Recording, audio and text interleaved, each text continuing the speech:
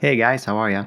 So Nvidia has released their paper and a little video example on the page of their new AI tool eDiff-I.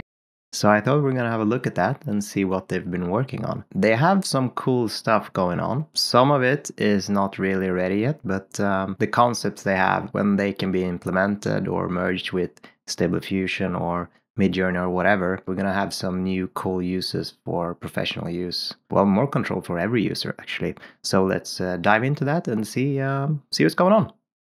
Hey. So it says here, too long didn't read. eDiff-I is a new generation of generative AI content creation tool that offers unprecedented text-to-image synthesis with instant style transfer and intuitive painting with words capabilities. And this is kind of interesting, the intuitive painting with words capabilities. We're gonna see an example of that soon, but here are a couple of examples are already. Highly detailed digital painting of a portal in Mystic Forest with many beautiful trees. A person is standing in front of the portal. Now, this is going to be consistent with the whole thing. They can be very specific with what they're asking in the prompt, and that's something that Midjourney and Stable Diffusion, Dall-e, etc. is not doing great currently. And here's another example where a cat is dressed as a witch wearing a wizard hat in a haunted house. Well, it's actually sort of inside a house, but also the house is here, so it's a mix of the things. Here's a photo of a duckling wearing a medieval soldier helmet and riding a skateboard. This is sorting that pretty well. Oh, and by the way, I got something for you. What do you call an exploding duck? A firecracker. So here's the example of painting with words capabilities. They have the prompt here, which is a digital painting of a half-frozen lake near mountains under a full moon and aurora. A boat is in the middle of the lake, highly detailed. In regular text-to-image, you would have no control where the things are. I mean, you could roughly paint it out in image to image. It would still be hard to get exactly what you want. Here you can actually specify that here's the moon, here's the aurora, the mountains, boat, etc. You can see it in image.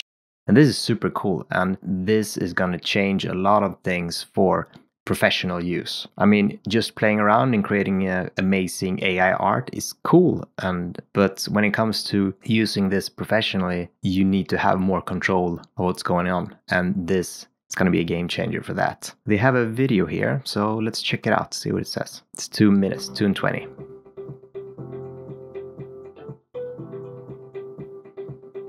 So this is the example of the we saw earlier.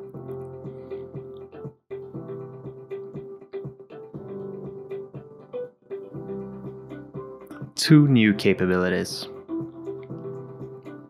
Paint with words. Yeah, that's what we talked about. So this is some sort of live painting, and they're gonna add the words in, or actually the color of the words in the prompt to get what they want.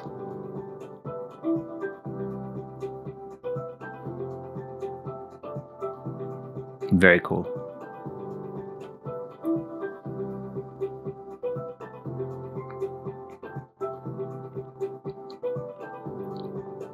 Instant style guided text to image generation.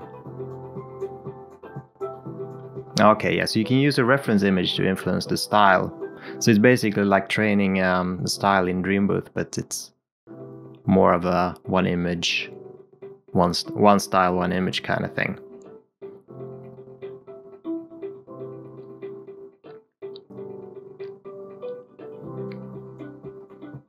A photo of a golden retriever puppy wearing a green shirt. The shirt has text that says Nvidia rocks, background office, 4K DSLR.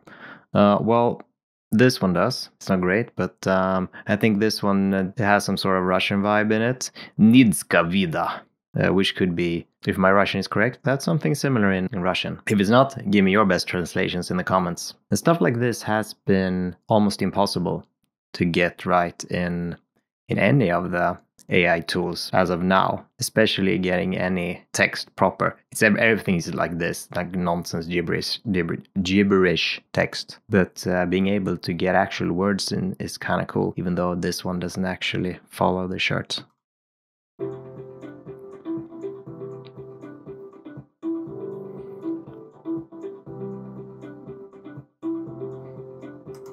Yeah, okay, so this is very cool as well. So there are two Chinese teapots on a table. One pot has a painting of a dragon.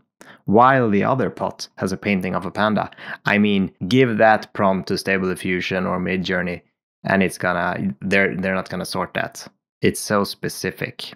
And this is really cool. This is one of the other sort of game changers with this. So it's actually trying to paint the dragon on one and the panda on the other. And I mean, here's a panda, here's a, I don't know, maybe not dragon, dragonish, but at least it's trying and almost figuring it out. So, I mean, I'm loving this. Super cool. Hey, while we're on the subject, what does a panda ghost eat? Bamboo. I'm hilarious. Photo of a dog wearing a blue shirt and a cat wearing a red shirt sitting in a park. Yeah, that's nice.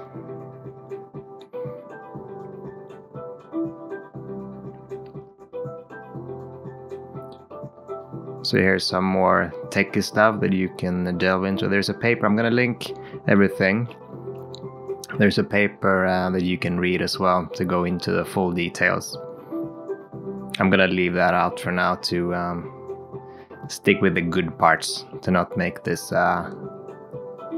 super dry video. So that paper would be up here. That's the paper here. You can read that if you want to go into detail. As I've understood it, they make a 64 by 64 resolution original, and then they super sample it to get bigger.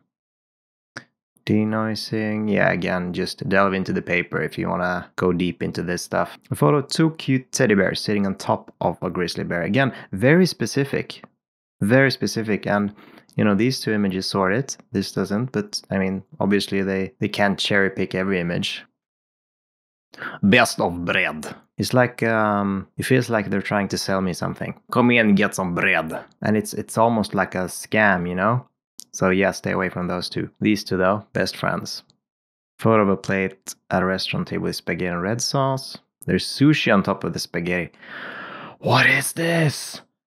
How to piss off the whole of Italy and Japan at the same time. The thing is, it's not even saying, I mean, here's it's saying a close-up photo of a cat riding a scooter, and then it's saying it is wearing a plain shirt. It's not even saying the cat is wearing a plain shirt or something like that. They've built it so that it can understand that, you know, you specified an it, which is the cat, the subject, and then you can call on the subject here, it is wearing a plain shirt and has a bandana around its neck. It's very cool. I mean, when you can get this into Stable Diffusion, sort of merge that together, yeah. We're looking at some cool stuff coming up.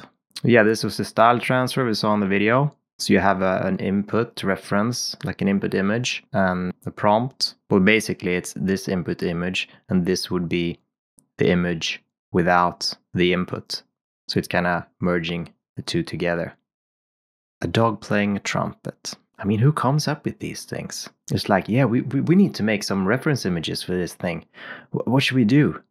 I don't know, people like animals. Put some animals in there. We can't have just animals. Well, put a trumpet in the mouth. Yeah, so this is sort of a Vincent van Gogh thing. Actually really cool, I like it. It's a modern take on it. Paint with words. Yeah, I think these are just clips from the full video.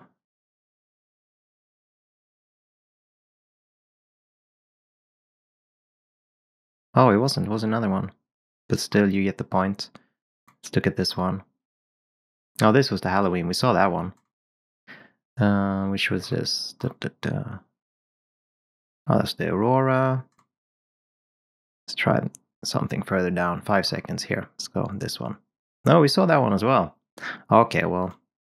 Ah, here we go. A red Ferrari car. Oh, a rainbow. Nice. Yes, you see the power of that. Benefit of using denoising experts. So let's see what's happening here. A 4K DSLR photo of two teddy bears wearing a sports jersey with the text eDiff-I written on it. They are on a soccer field. eDiff-I? eDiff-I. eDiff-I. I mean, it's close. It's very close. I mean, you need to run a couple of batches to get it right. And as like the baseline here is closer than Stable Diffusion would be.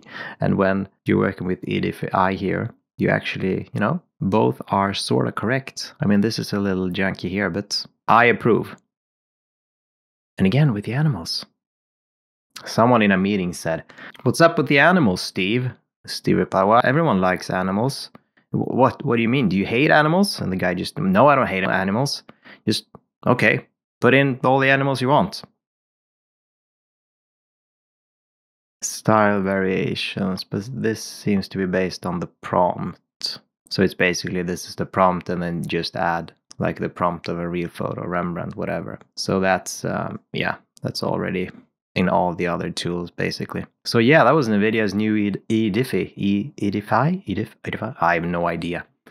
eDiff-I. eDiff-I? Tell me how it's pronounced in the comments. I have no clue. So yeah, this was part of my AI talk series where I just look at stuff on the internet. It's not really a tutorial, but I mean, we need to mix it up as well. I hope you learned something. Did you? Well, maybe we didn't today, but at least we got to see something new, something cool, and something that, well, you might be using in a while. So yeah, have a good one. See ya.